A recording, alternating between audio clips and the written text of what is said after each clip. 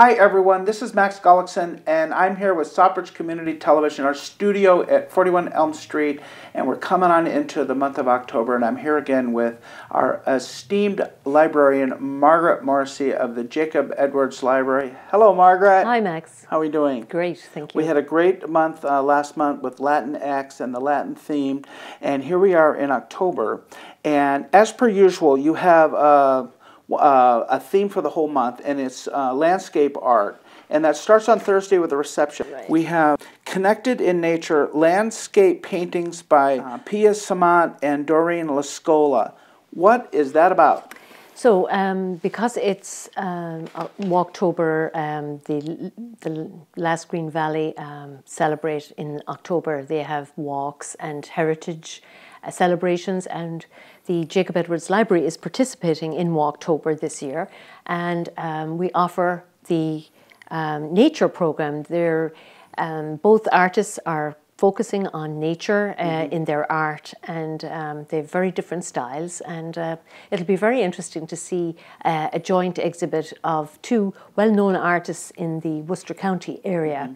And Pia has already exhibited as a solo show previously, so folks might remember her work, and they might be interested in coming back to see some more of her work. And it's going to be a reception on the Thursday evening from 6:30 to 7:30, and everybody's invited, and it should be fun.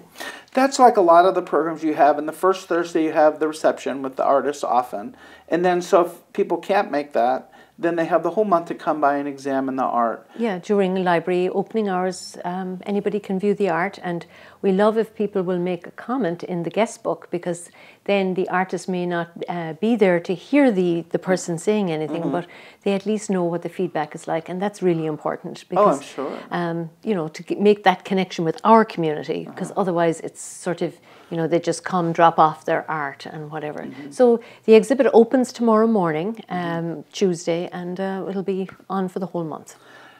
So a little while back, about a year or so ago, we had a presentation over there that was involved Felix Gatineau and the early French influence in our town here. Now, on the 7th of October, you have something similar to that, and we're looking at the a distinct alien race, the untold story of Franco-Americans, with author David Vermette from 6:30 to 7:30 p.m. on the 7th of October.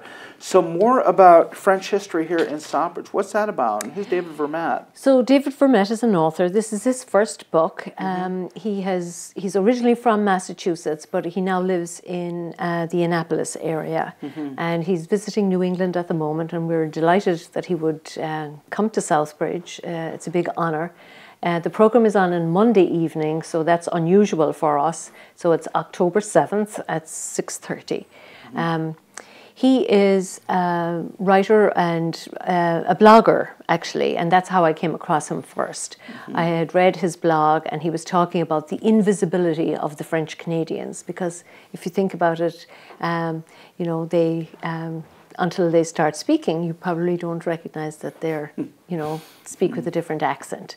So he'll be talking about how the Felix Gatineau book influenced his writing, and he relied on his research for Felix Gatineau as well, is what he's told me. So copies of the book will be available. Book Lovers Gourmet will be here from Webster, and they will be selling the book, and it'll be just around $30. It's Okay, you also have other programs. On the 17th of October, which is Thursday, we have another movie, the library box office film screening of Paris to Pittsburgh. And I understand that's an environmental movie?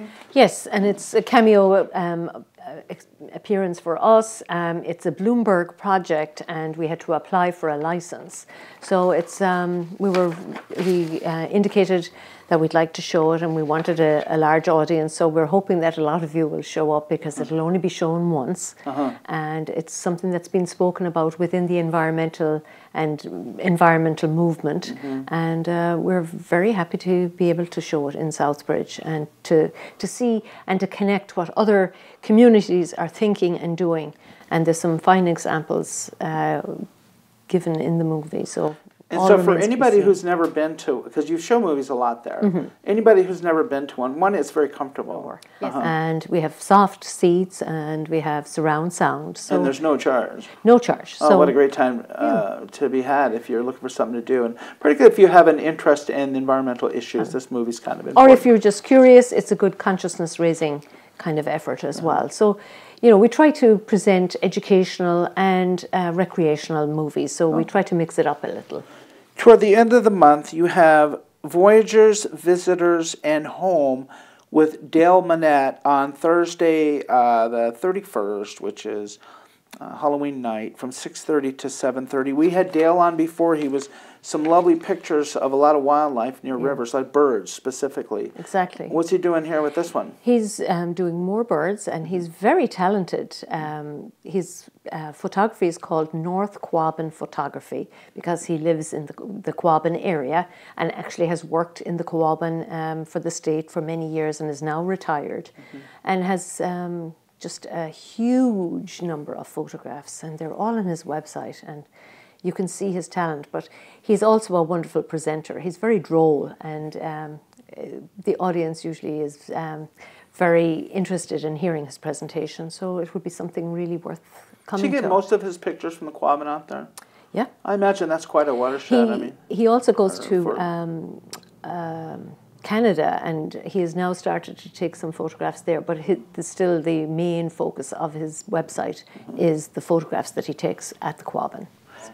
And we also have the Italian Heritage. 24th, Dr. Fava Thomas is going to come from Fitchburg State and talk about her research, specifically on Italian migration from Italy to the United States and to Massachusetts. But her specific interest is on Palestrina, which or it's also called Lazio, which is the Italian name. And it's a community east of Rome, and there are quite a few people from Southbridge or who have Italian heritage, whose family hail from there. So I think it'll be very interesting to hear the research that she has come up with, and she's been working diligently for the last year and a half on this project. And I think families will be surprised to hear what she has to say. And she has published already and has been at a conference this summer in England presenting about this very topic. So it's very interesting that Southbridge and Lazio / Palestrina have been spoken about this relationship relationship between that place and ours. We have a robust Italian community here. Absolutely. Yeah, and that would also be timely, just like the French show as well. That's great, Margaret. Well, there you go, folks. We have, again, in the month of October, a whole plethora of things for you to do over at the library. And this month, they revolve around environmental and landscape things in keeping with Walktober. Of course, we have Tinkering Thursday and Crafty Wednesday and all the regular things for children of all ages. So do yourself a favor. Stop into our local library, visit with Margaret and the crew down there, and find out all the wonderful things that are going on this month at your local library. Margaret, thanks again. Thank you, Max. Folks, we'll see you again next time right here on Southbridge Community Television. This is Max Gullickson, and I'm signing off. Thank you.